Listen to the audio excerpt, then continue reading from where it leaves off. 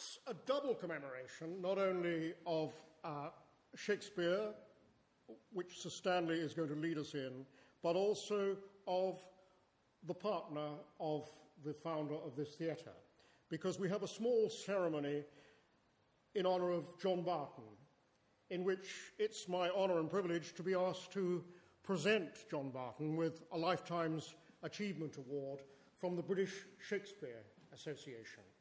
And the actor and great Shakespearean Andrew Jarvis is here to represent John Barton, who unfortunately cannot be with us tonight, to receive that award.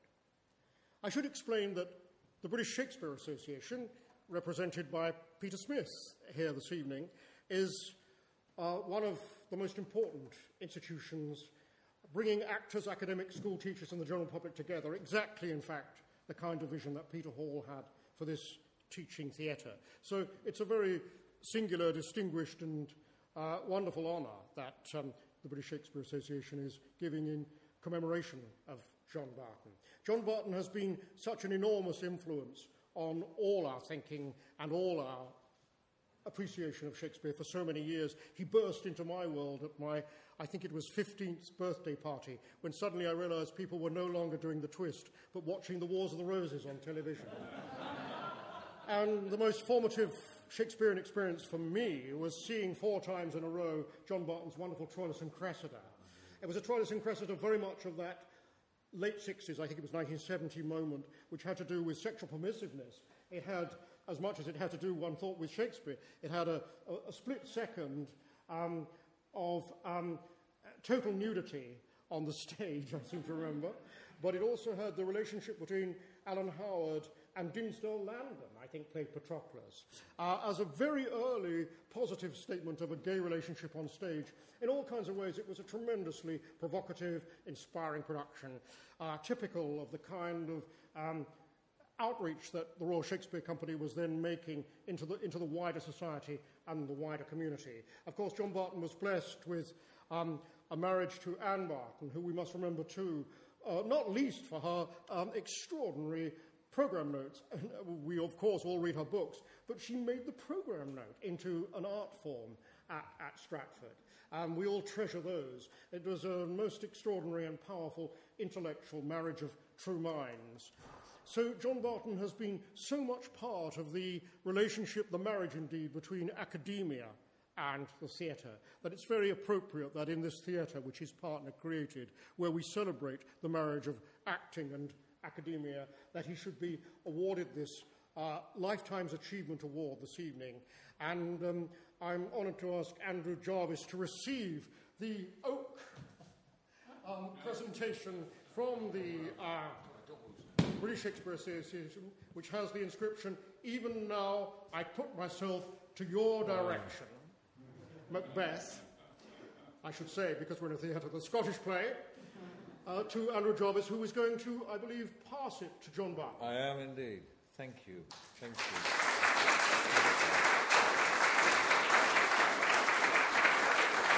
Thank you. Just briefly, I'm Andrew Jarvis. I'm on the board of the British Shakespeare Association. I'm also chair of its fellowship committee. And as many of you, I'm sure, will know, every year we award honorary fellowships to 2 outstanding Shakespeareans from the different constituencies of education, performance, academia, or anything else that you care to think of, but who have demonstrated this outstanding achievement. Last year, it was Emeritus Professor Anne Thompson and John Barton. And in previous years, it's been Stanley, and it's been wonderful people like Reginald Folkes and John Russell Brown, but it comes as part of a lifetime achievement. I just want to talk briefly of 2 giants. The one who we'll all be aware of tonight, John is the main giant.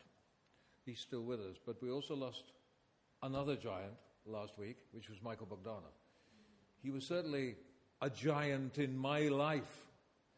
I can say, well, I'll say the same thing about John, that when I came under Michael's wing in 1986 with the English Shakespeare Company. We did the Henry IVs and the Henry V, and then we went on and we did the whole Wars of the Roses.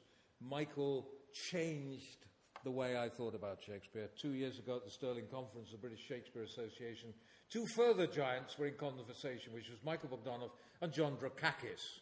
And they, I don't know if any of you were there, they just sat and talked.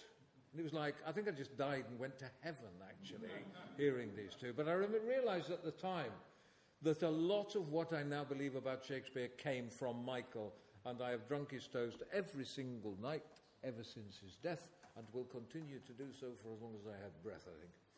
That's Michael. The second one is John. John had, I think, probably an even greater influence on me when I first went to Stratford in 1978 to the Royal Shakespeare Company. I had, up to that time, suffered very badly at school and 10 years in rep, being taught Shakespeare very badly and then performing it very badly. And when I look back on the performances I gave in rep for 10 years, I blush.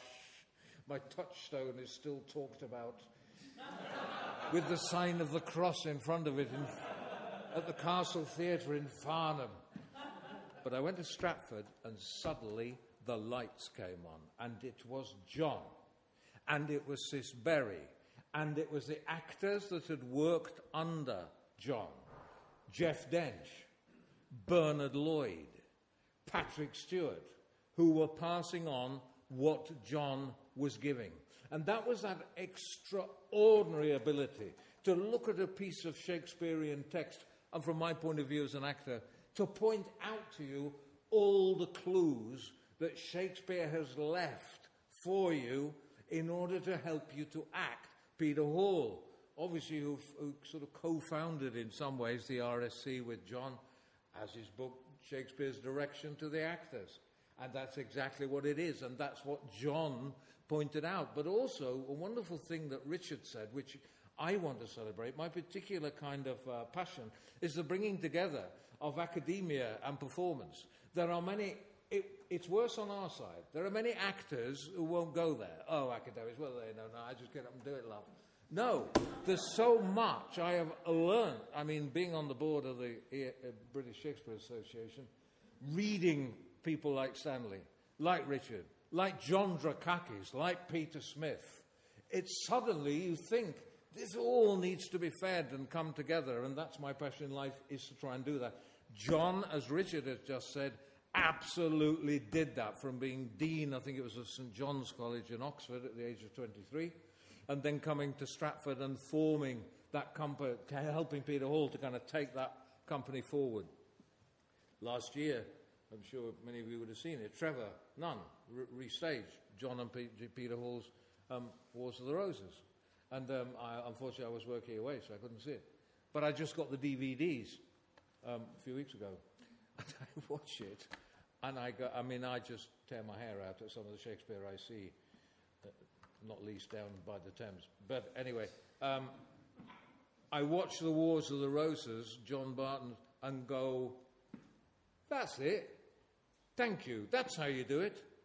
Clarity, the use of language, the knowledge of antithesis and how metaphors work and how you swing them around and everything that John could teach us. That was, and it was so wonderful. I wish I could have been here. Apparently John came one night and got a standing ovation. I'm quite right too. A wonderful giant, and it will be my privilege to take to him next week this, and also a little book which Alison Findlay, who's the chair now of the British Shakespeare Association, unfortunately can't be here tonight, but Alison put together, between us, let me start that sentence again. Between us, we got people to pay tributes. I got people to write things. We got people on the night to say things. And Richard was predominant in receiving this on behalf of John. Unfortunately, the tape didn't work for the recording because I promised John that he could have it. However, this is working, so hopefully I might be able to take that. But also, Alison has put this wonderful book together with photographs and with wonderful tributes. You know, people like Janet Sussman, Ian McKellen, Patrick Stewart. I mean, just boundless. So it will be a joy to go and see him, and I shall probably pass out with excitement as I take his hand. because I don't think he remembers me that well. I wasn't that notorious in the company, but he's always very sweet and says he does. But he's just one of those people who is a giant. So, to John, thank you. Richard has looked after this for 6 months.